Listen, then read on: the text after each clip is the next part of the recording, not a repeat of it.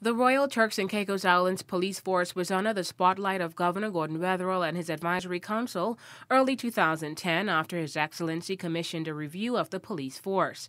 According to a local media house, the report was managed and coordinated by Larry Covington of the Foreign and Commonwealth Office Overseas Territories. The inspection and review team consisted of Steve Foster, Commissioner of Police of the Royal Montserrat Police Force, and Simon Martin of the Foreign and Commonwealth Office Overseas Territories, Directorate Law Enforcement Advisor for the Southern Ocean.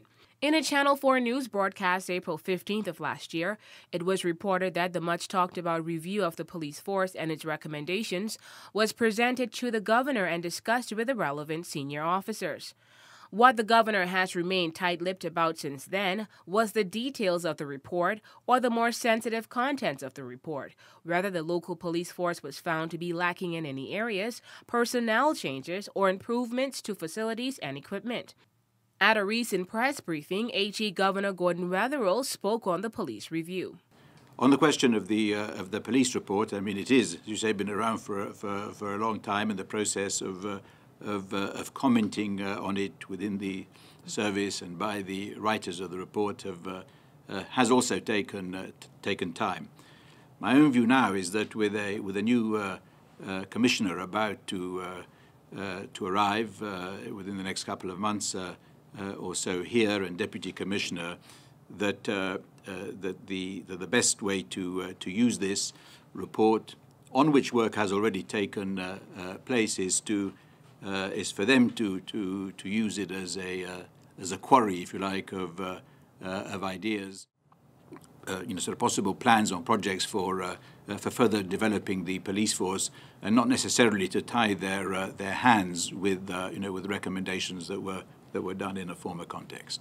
Governor Wetherill also spoke on the officers' budget. As far as News 4 knows, the force is stretched with limited resources. Here's what HE had to say. I mean, there are discussions between the police and the Treasury. In fact, Mr. Jones was involved in them on last Friday to make sure that the police can access, that the mechanisms are sharpened up for them to be able to access the funds that they need. More generally, one of the purposes of the refinancing package, which is under negotiation now, and which I hope will come to fruition very shortly, is to make sure that not only are we in a position to pay off the debts that we currently have, but that going forward, essential services such as the police, the Attorney General's chambers, land registry, and others are in fact properly funded on a predictable basis.